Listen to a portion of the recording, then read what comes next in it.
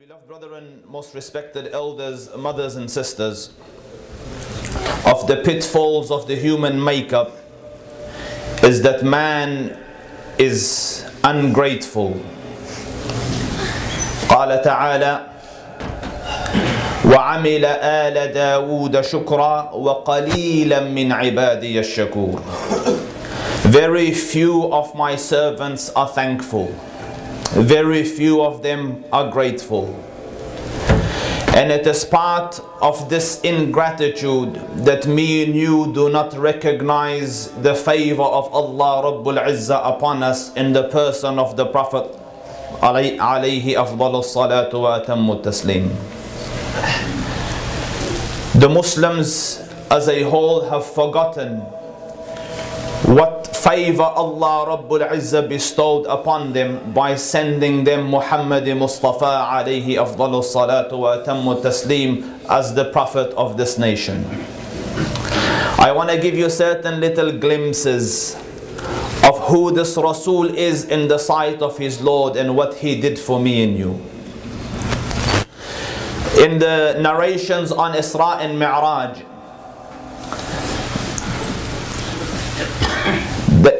it narrates that Jibreel alayhi salam brought the buraq to the Prophet sallallahu alayhi wasallam. The buraq is a mount of our Prophet, and it was a mount of the prophets that preceded our Prophet. So the Rasul brought the Prophet, Jibreel brought the buraq for the Prophet sallallahu alayhi wasallam at the precipice of the masjid. So some of the narrations state when he sallallahu alayhi wasallam is introduced to the buraq and told that this is your mount and you will be riding this, the Prophet sallallahu alayhi wasallam chose to mount the buraq. He came to get on the buraq. But the buraq bucked. You know when a horse bucks, it kicks its hind legs and moves sideways. So the buraq bucked. So Jibreel held it from its mane, like put his hand on the back of the animal, and he said, Ya Buraq, O Buraq, don't you know that there is not another creation more honored upon Allah than the one about to mount you? And then, Abi Muhammadin taf'alu hadha, will you do this to Muhammad?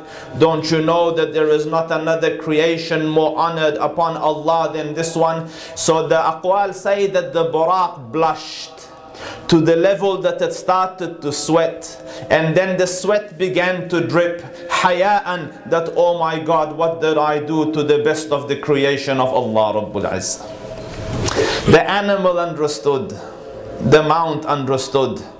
Will me and you understand, and will the ummah understand that Allah Rabbul Izzah has sent us a prophet?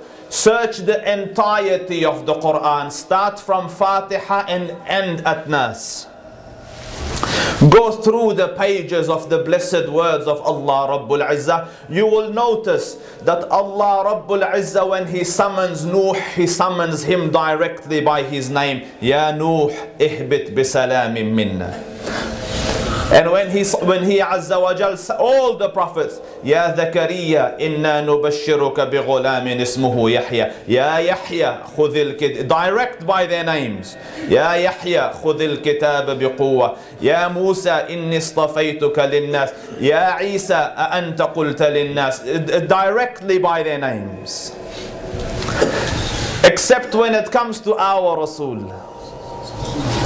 And in our cultures, you know the culture, alhamdulillah, you're all from the subcontinent. In the cultures, the person you honor and love and respect more, you give titles and don't call by the name. So your father, you don't call him Muhammad. You call him Abba or Abati or father or beloved father. Your teacher you call Ustaz, your Sheikh you call Sheikh, you call Allama, you know, and mashallah, you guys are really good in the names title thing. So for the Rasul, when Allah Rabbul Izzah summons him, he says, Ya ayyuhal muzammil. O you who are covered. Ya ayyuhal muddathir, O wrapped one up. Ya ayyuhan nabi, O my messenger. Ya ayyuhal rasul. And never in the entirety of the Quran will you find Allah Rabbul Izzah call the name of the Prophet except when he confers upon him the honor of prophethood. Muhammadur Rasulullah. When he's identifying him for the office of prophethood, he identifies clearly, so you don't, who was this man? Muhammadur Rasul. Ma kana Muhammadin aba ahadin min rijalikum walakin Rasulullah. Only when he is conferring upon him the office of prophethood or the office of risala does he identify him by the name. Apart from that, Allah Rabbul Izzah Jalla Jalalul Malik, Allah Rabbul Izzah does not address the Prophet by his name directly. And you read the Quran and you find how the other prophets that preceded the Rasul, their relationship with their Lord and the affection and love that Allah Rabbul Izzah had with them. So Musa alayhi salam was called, and Musa is the Kalim of Allah. Subhanallah, can you imagine from the creation one that would speak to Allah direct? So there's an appointment that Musa alayhi salam has to the meeting of his Lord, but he arrived early. So he explains, وَعَجِلْتُ إِلَيْكَ رَبِّي لِتَرْضَى. Oh Lord, I rushed so that you could be pleased. I came early for your pleasure. When that same rida is used, Allah, for our Prophet, Allah Rabbul Izzah says, وَلَسَوْفَ يُعْطِيكَ رَبُّكَ لِتَرْضَى. Allah will grant you until you are pleased, O Muhammad. Ibrahim alayhi salam came and said, describing his Lord, describing Allah, الَّذِي خَلَقَنِي ثُمَّ يَهْدِينَ, the one who created me and guided me. And he continues and he says, وَالَّذِي يَطْمَعُ أَن يَغْفِرَ لِي خَطِيئَتِي يَوْمَ الدِّينِ. My Lord is the one in whom I have hope that he will forgive me my sins in the day of judgment. So Ibrahim, who is the Khalil of Allah, is hopeful that when I stand between the hands of the Dhul Arsh al-Majid and Fa'alul lima yurid, Allah Rabbul Izzah will opt to forgive me. He is hopeful. And for our Prophet, Allah Rabbul Izzah says, لِيَغْفِرَ لَكَ اللَّهُ مَا تَقَدَّمَ مِن ذَنْبِكَ وَمَا تَأَخَّرَ. Already you're forgiven, O Muhammad, your first and your last. You see, this is the honor and the status that Allah Rabbul Izzah has given this Rasul. And he attests to every aspect of the Prophet in the Quran and seals it with the seal of approval and confirmation. He says about the eyes of the Prophet, مَا زَاغَ الْبَصَرُ وَمَا طَغَى. Can you imagine? What his eyes saw, we confirm. وَمَا يَنْطِقُ عَنِ الْهَوَى. His tongue doesn't speak of his own desires. مَا كَذَبَ الْفُؤَادُ مَا رَأَى. His intellect will not falter. عَلَّمَهُ الشَّدِيدُ الْقُوَى. His teacher is the one mighty in power. Confirmed, attested to. And then Allah Rabbul Izzah looked at the entirety of the Rasul and said, وَإِنَّكَ لَعَلَى خُلُقٍ عَظِيمٍ. Verily thou art, O Muhammad, on the highest pinnacle of character. You see, this is the maqam of the Rasul, alayhi afdalu salatu wa atammu taslim. Jibreel took him to Masjid al-Aqsa. All the prophets have gathered. Can you imagine? Ibrahim is there, the Khalil of Allah. وَاتَّخَذَ اللَّهُ إِبْرَاهِيمَ خَلِيلًا. The Khalil of Allah is there. The Kalim of Allah, Musa, is there. Isa Ruhullah is there. The prophets are there. But who will be the Imam of the Anbiya? So Jibreel brings him to the place, maqam of the Imam. And he pushes him forward. Lead the prophets in salah. A symbol that all the faiths that have come prophetic and divine will now surrender their leadership to you, O Prophet. So any deen that preceded you will now have to convert to your deen. And listen to the verse.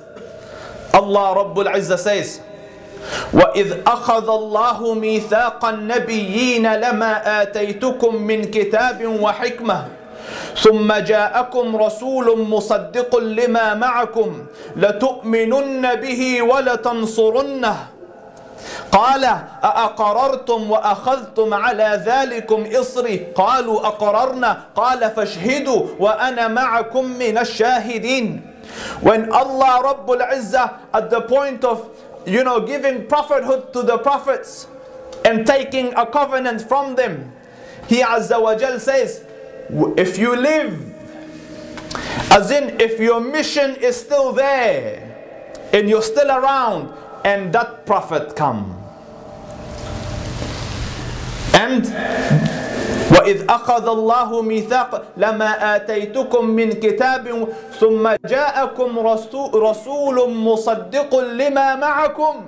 And then if that prophet will come, لَتُؤْمِنُنَّ بِهِ وَلَتَنْصُرُنَّهُ, you will believe in him and you will help him. And he didn't leave it. أَأَقَرَرْتُمْ, do you make iqrar of this? Do you confirm this? قَالُوا أَقَرَرْنَا قَالَ فَاشْهِدُوا. They said, we testify. When he comes and we are alive, we will submit the reign of leadership to him, believe and follow and support. All the prophets, this is condition of their prophethood.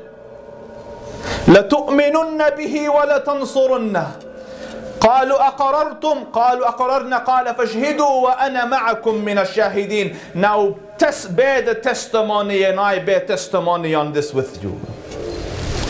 Be a shahid and I am a shahid with you, that when he come, Muhammad Mustafa, and your office is still there, as in your prophet, you're still alive, submit the prophethood to him and become a believer in him and a supporter of him.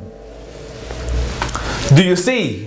This is Muhammad Rasulullah. The Arabs say it beautifully. I won't be able to translate. This is a shortcoming on my end. It says أغر عليه للنبوة خاتم من نور ينوح ويشهد وضم الإله اسم النبي إلى اسمه إذا قالت الخمس المؤذن أشهد وشق له من اسمه ليجله فذو العرش محمود وهذا محمد.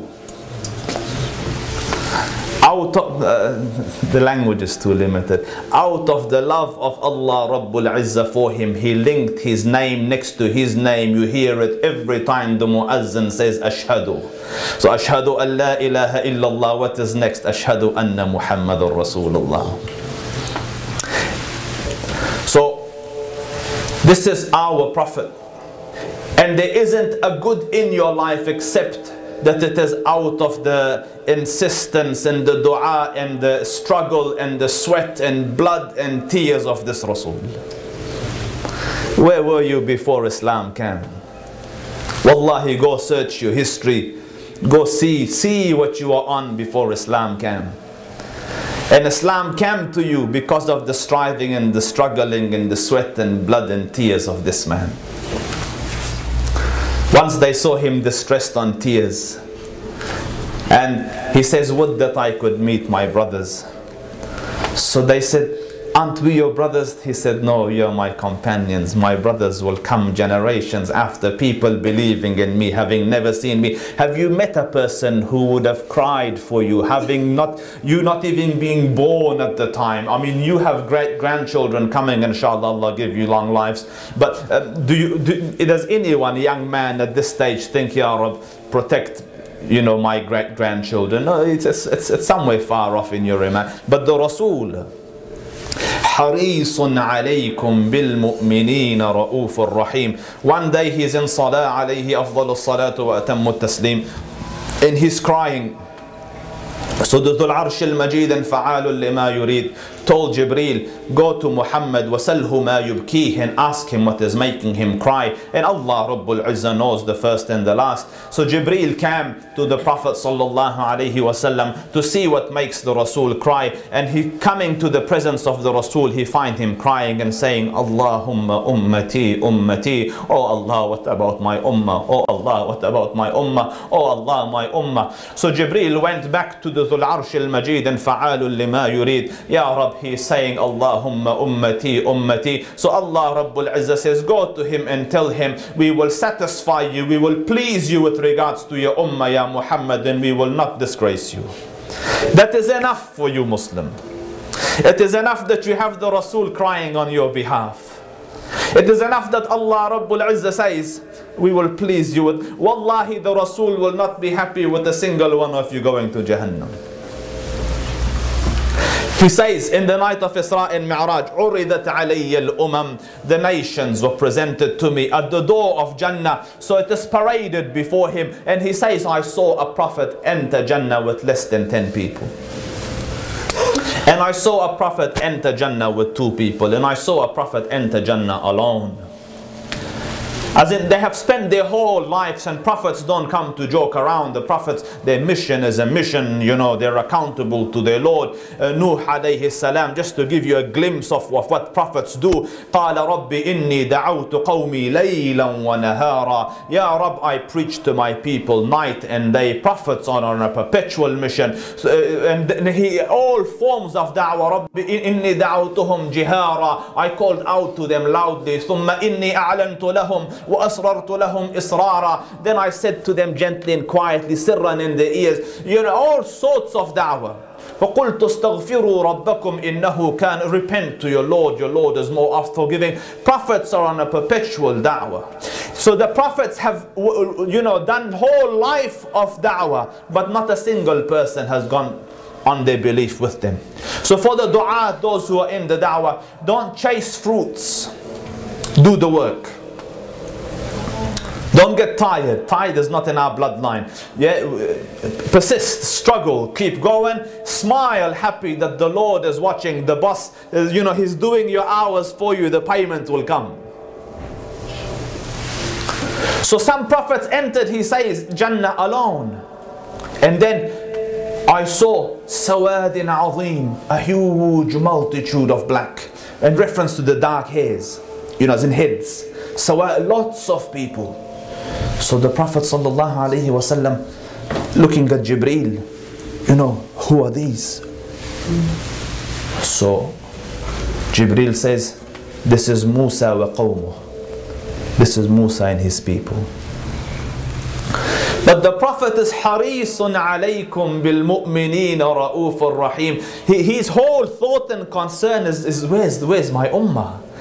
Where's the ummatul maymuna? Where's the ummah of the Prophet? So Jibreel recognizes and he says, Ya Muhammad, sallallahu alayhi Muhammad, undur ila al-ufuq. Look at the horizon. So he goes, I looked. فَإِذَا بِسَوَادٍ عَظِيمٍ. And I saw a huge multitude in the horizon. And then Jibreel says, انظر إلى الأفق. Look at that horizon. And then فَإِذَا بِسَوَادٍ عَظِيمٍ. And I saw a huge multitude. And then Jibreel says, this, Ya Muhammad, is your ummah. And from them 70,000 will enter Jannah bila hisabin wala adhab. 70,000 will enter Jannah without hisab and adhab. Now you think, now the Muslims, walillahi alhamdu wal minnah, are 1,600 million Muslims. 70,000 is small.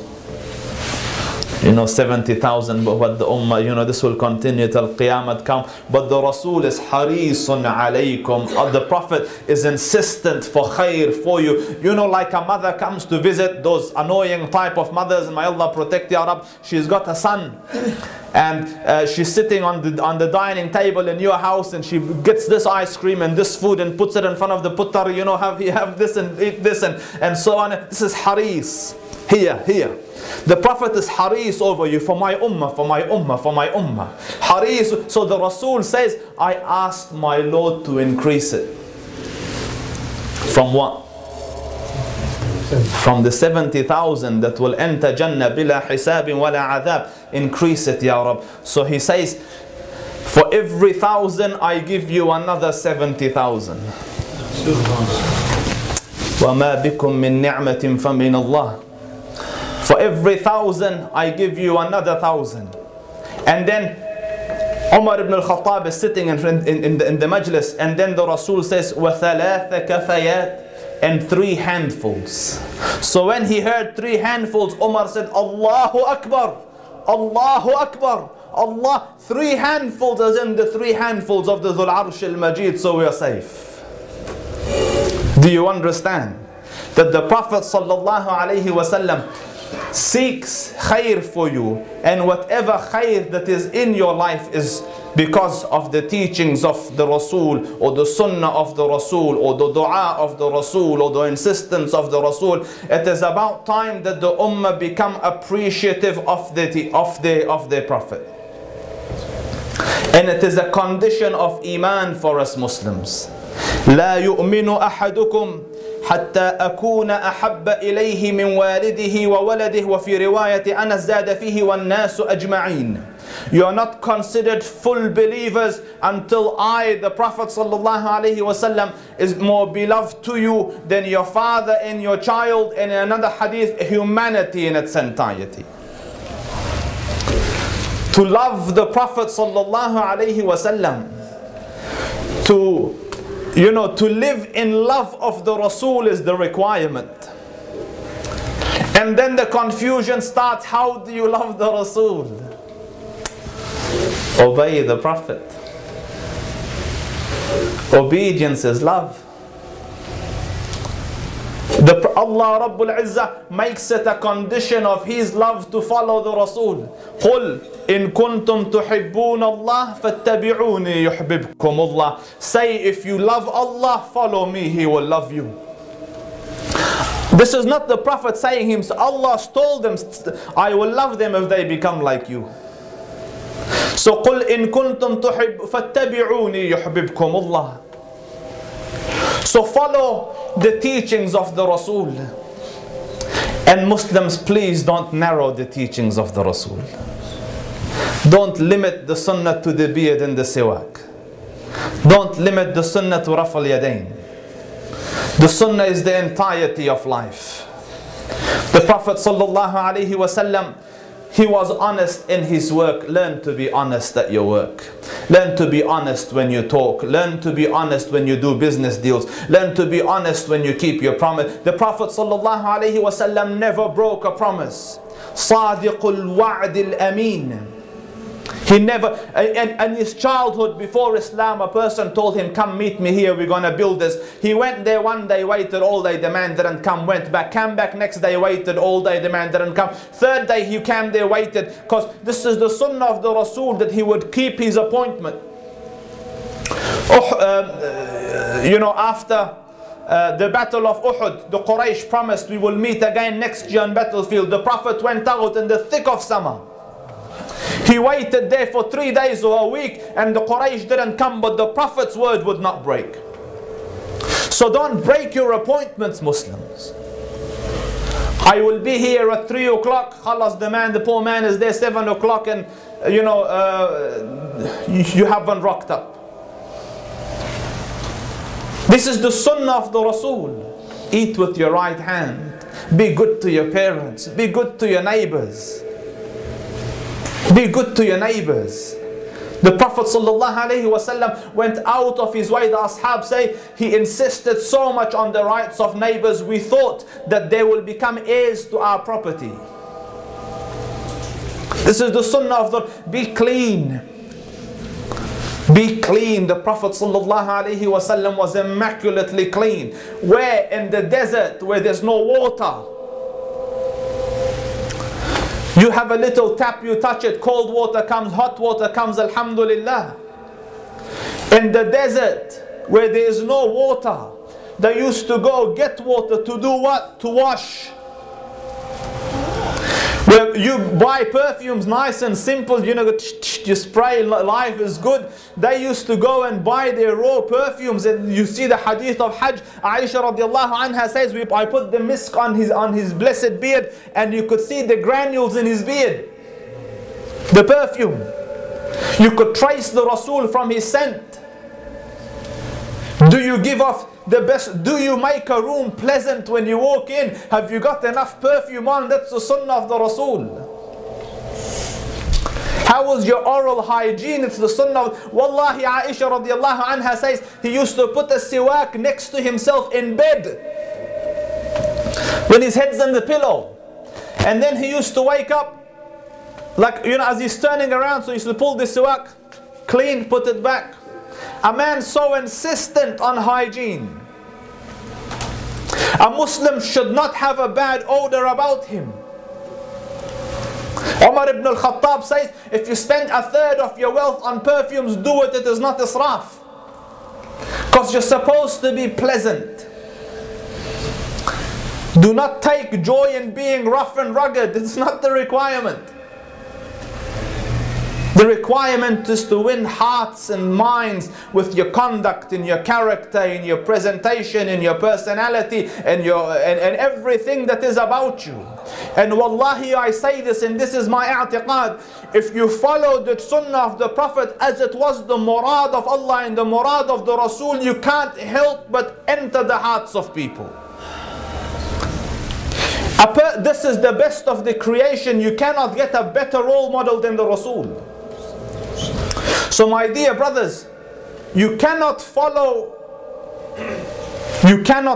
a person if you don't know the person. So learn about your Prophet. You can't follow till you know. You won't follow till you love. So for both of them, learn about the Prophet till you know the Prophet. When you know the Prophet, you love the Prophet. When you love the Prophet, you'll follow the Prophet. And if the Rasul's life comes in your life, then hani al-lak, you have done well. My time has come to its end. May Allah Rabbul Izzah accept this little khutbah khalisan liwajhihi tabaraka wa ta'ala, and save us from all the shortcomings that is part of the human nature.